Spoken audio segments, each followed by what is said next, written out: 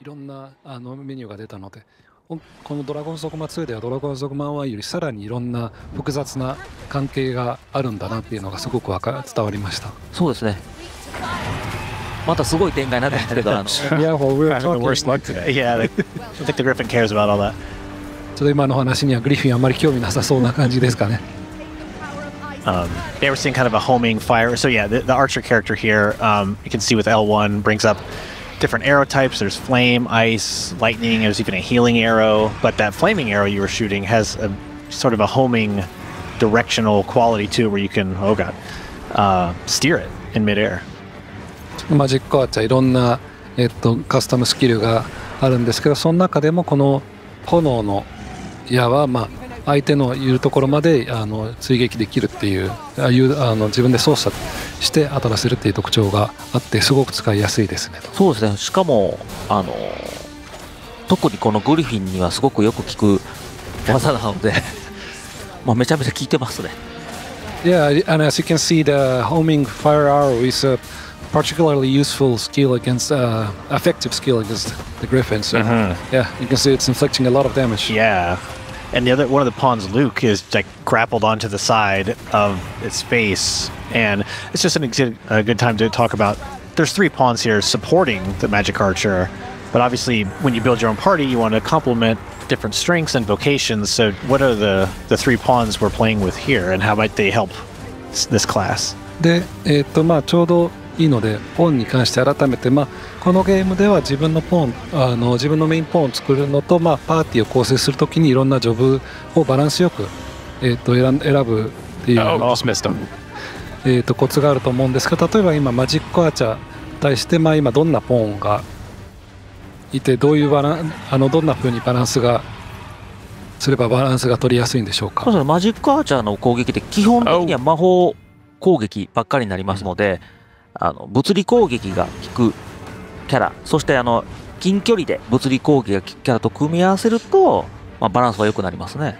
So for example, the magic archer, all the attacks of the magic archer are magic attacks.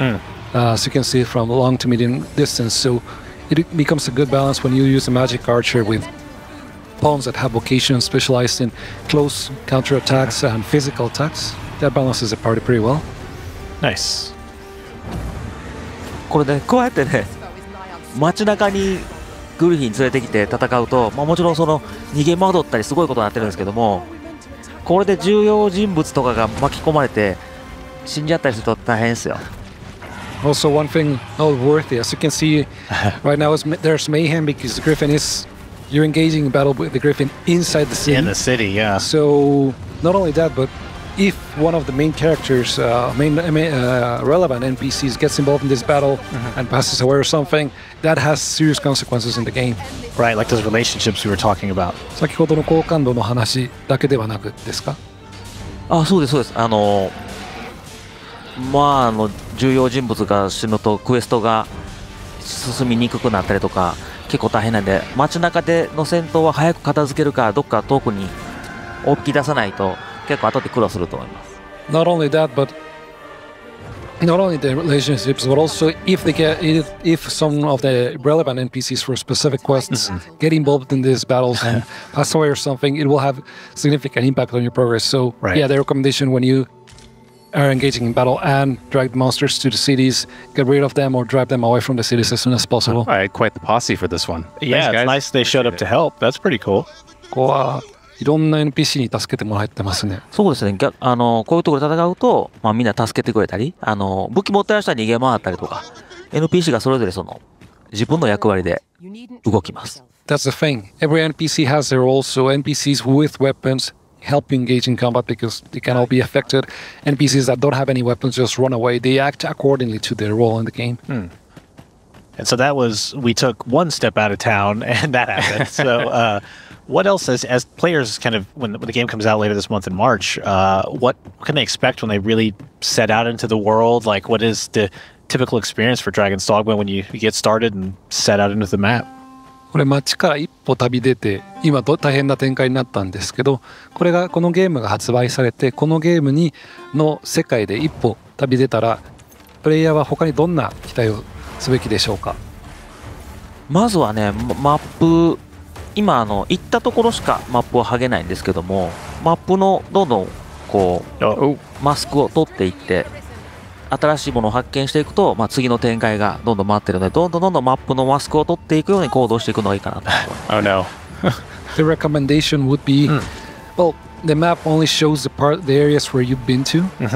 So, yeah, we would recommend people to clear the map as much as possible because that will show you the next areas of interest, other places where you'll find interesting things to do. So, yeah, try to priority on making the map as visible as possible. Man, these harpies are no joke. Yeah. このハッピー強いですね。もう結構 Oh, やばいっすよ。 Yep, you're. Let's use one. Let's use I'm one. gonna need some extra help. I couldn't even trust it. But he was saying, yeah, you're about to. Yeah. Yep. Let's get back up there. Can we from here? 今ね、ポーン一人少ないんじゃないかな。 I think you might be missing a pawn. Yeah, you Yeah, might. looks like it. Yeah. Fell behind. Whoa. But that kind of this exact kind of emergent situational thing was definitely a hallmark of the original Dragon's Dogma, where you're fighting a small enemy and then a larger one shows up and now total chaos breaks out. Your pawns, Got him. it's just a sense of chaos that's I don't know, it feels very dynamic and alive, which was very fun. And I mean, obviously back here for the second game.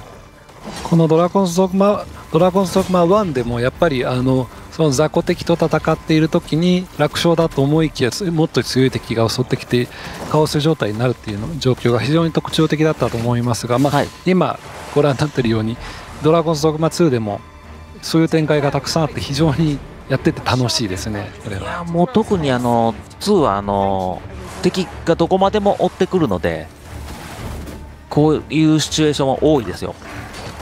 かなり気をつけないと。And a big difference in Dragon's Dogma 2 is that the enemies will keep chasing you all over the place. So this kind of situations are even more common. So yeah, proceed with care. Yeah. And obviously we're not on any particular quest right now. We're kind of roaming the countryside, showing off some combat. The Griffin fight was kind of a dynamic thing that happened. But in general, you would have a primary quest and a number of side quests, and then obviously just the sense of exploration as you go across the world map and see what happens. で当然今ちょっと周りを歩いて出てきて遭遇している敵と戦ってるだけで、グリフィンも予期しないイベントだったんですけど、通常だったらメインクエストなりサイドクエストなりを進めながら、こういった戦闘を楽しみながら進んでいくっていう流れなんでしょうか。そうですね、クエストにメインもサイドもそんなに区別はしてないんですけども、気になったクエストから順番にやっていけば話は自然に進むようになっていますので、気になったクエストからやっていただければいいかなと思っています。One thing noteworthy is that there's no clear distinction in this game between main quests and side quests.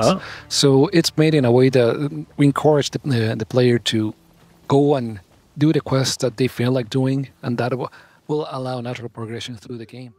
So they brought someone out to do the fighting for him in a one-on-one duel.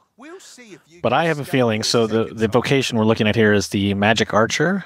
でもう少しこれでようやく1対1になったんですけど、ここで今選択しているのがマジックアーチャーっていうジョブなんですね。はい、そうです。マジックアーチャーはね、割と使いやすい強いジョブになりますね。Overall, the Magic Archer vocation is quite a strong vocation, fairly easy to use, or relatively easy to use vocation.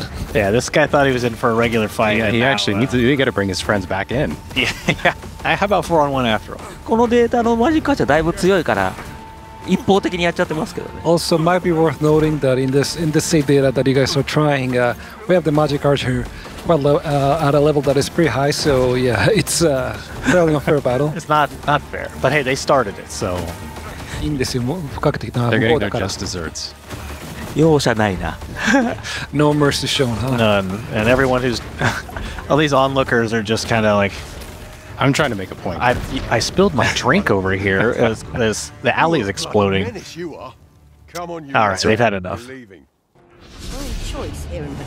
One thing we were going to try to show off here is the ability to purchase a home. Yes, that's one of the characteristics of Dragon's Dogma 2. It won't come for free. There's a price, as you can see, but you are able to purchase your own room. And when you have a room, then you can just use it to rest and recover your stats. Okay, reasonable real estate prices Yeah. in the city. 非常に街中にしては良心的な価格ですね。このデータは結構お金が多めに入ってるからです。 Nope, this is because this save data, we prepared it with a significant amount of resources Yeah. for you to use. Yeah, but like having your own place to stay versus like the benefits of that versus what staying in an inn that's going to cost money over time. Staying out in the wild comes with its own risks. でこのゲームでは、自分の部屋以外だと、宿屋に泊まったりあるいはキャンプ取ったりでそれぞれリスクとかがあるので、それを鑑みると、マイルームも確かにすごく高額とはいい選択肢かもしれませんね。もう買えるんなら買った方がいいと思いますね。仲良くなった人も訪ねてくるかも。Absolutely. If you have the resources to buy your own room, we would recommend for you to get it. And also another thing about having your own room is that if you have affinity with a specific character, they might come visit you.